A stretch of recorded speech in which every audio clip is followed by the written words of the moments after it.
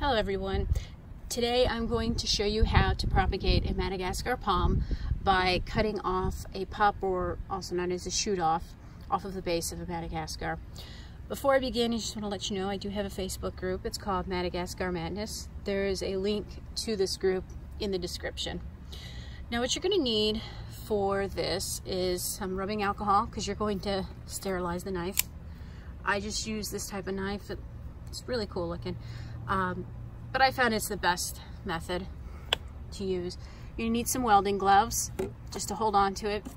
You're gonna need a cloth just to put the pup on so you can make a straight cut, and some cinnamon powder. And this is going to be used for the parent plant. You're gonna put it on there. It acts as to protect it from any fungus or any bacteria. All right. So currently it is the beginning of May, and I have found that this is a good time to cut this, to do one of these little propagations. And I already did one. This is the one I did before. However, I cut this one in December and it just has started shooting out leaves. This one's for a friend. This is root growth hormone, and I put a little bit too much on there. So that may be why the roots aren't shooting down to where I can see them. So this is what you're going to end up with. All right, so I'm going to put that guy away.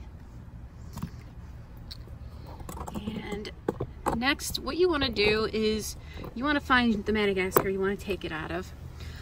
A good rule of thumb that I have figured out is if you start seeing it shoot off leaves right up here, you can take one of these pups or shoot offs off of it, so you know it's healthy and it's actively growing. So I have already picked out the one I'm going to be doing this to, and it's going to be this guy right here. But I could potentially use any of these, because I only chose that one because it's on the outside and it's really easier to just cut, and it looks like it's doing pretty well. So what we're going to do first is we're going to take the rubbing alcohol, and you're going, let me show you how to do it. It's not hard or anything. You're going to just sprinkle a little bit onto the blade of the knife, and what this does is it just kills any bacteria that you could be introducing to the plant when you cut it. So all you do is just that real quick, and you can just let that sit for a few minutes while it dries up. You don't want to wipe it off because you could be just adding bacteria back to it. So now that I've got that done,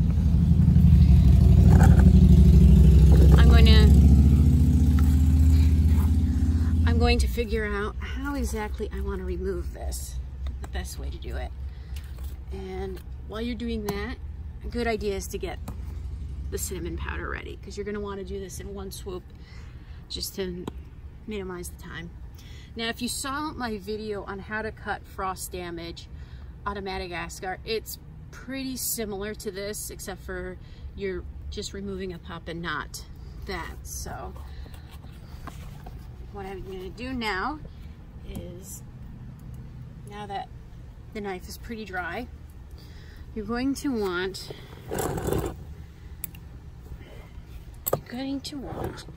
to try to get as close as to the base of the plant as possible. And I'm going to try to get this as best as I can without blocking the view. So I put my glove on. I'm just going to support this guy here. Can't really see it, but I have my gloved finger under there. And then you're going to take the knife. You're going to try to get it right in here, right near the base. Let's see if I can show you a little better how that's going. Right there, that's perfect. You're gonna get as close to the base as you can, and you're just gonna cut it off. Like that. It should come off fairly easy.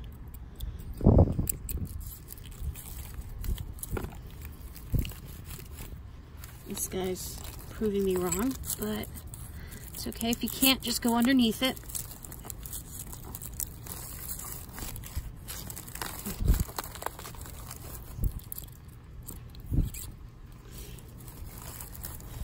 Like so. Come on. There we go. And don't worry about if it's kind of like at a tip or anything like that. We're going to address that in a minute. So you're going to put that down, and you can put the gloves and knife away. Those are done. And as you can tell, we now have an exposed piece of the Madagascar. So what we want to do is we want to take the cinnamon powder. We want to cover that up. Cover this in cinnamon powder to discourage any type of fungus or anything like that. So it might be a little difficult if you do it at an angle like that. So hold on, give me a second. You want to try to get your best to get any of that exposed part of the Madagascar done. And I actually tried looking for the Madagascar I did the other one on, and I could not find it. So this does a really nice job of, you know, healing up the Madagascar to the point where you just don't even notice it ever happened. And many times it'll actually start shooting pops off of here, and anywhere. So these guys will reproduce crazy. So I'm just gonna put him back straight. And now, what you're gonna do is you're gonna take your old Madagascar guy and you're going to make this end right here straight.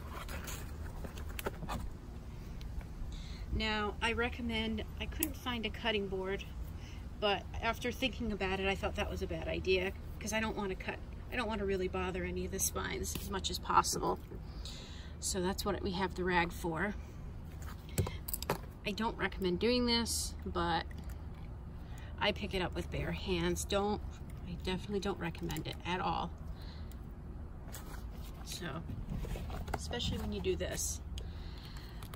So what you're gonna do is you're gonna determine how long you want it. I'm fine with it just about this long. So then you're simply just going to cut it straight across as best as possible. I do it right about here because as you can see it starts to get more straighter. So, all right. And that's pretty much everything you need to do. What I'm going to do next is I'm just going to leave it out. I encourage doing this early in the morning because this way you can sit out in the sun, and what's going to happen next is you're going to want a callus to form on here, and what that does is it protects the rest of the Madagascar, and it'll eventually heal over and it'll start shooting out roots. I wouldn't put any root growth hormone on it right now because this needs to seal off. Once it's totally calloused over, like the other one over here, you could put a little root growth hormone on it and kind of go from there. As you can tell, this guy, he saw a little bit of frost damage and just a little bit of fungus. So what you can do is if that happens and you have enough space, you can cut it again, let a callus form over and try again. So, but once you see the leaves coming out, it's just obvious that it's ready to go and it's going to start throwing down roots soon. So, and then with the remainder of the piece that you took off, you can try to plant it, and just see if you get anything else out of it. I mean, that's pretty cool if you can. So I'm just gonna actually give that a shot. I'm going to just cut the bottom on that and see if I can get this to propagate like that guy did, where he cut it in sections and thirds. It's on YouTube, if I didn't mention.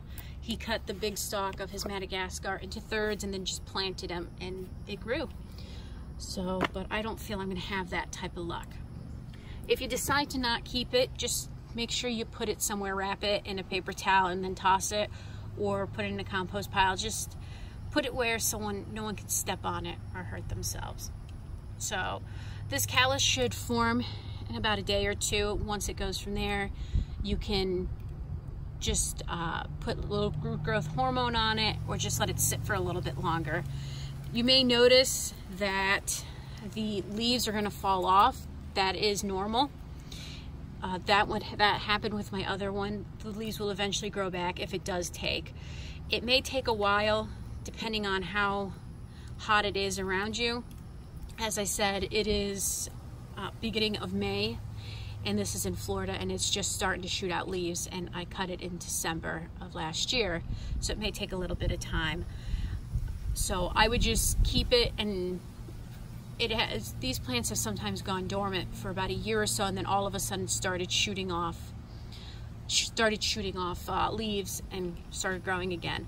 So I would hold on to it, and unless it completely disintegrates or it just goes completely bad and mushy and everything like that, I would just hold on to it and put it away and just see if it starts shooting off any roots or leaves.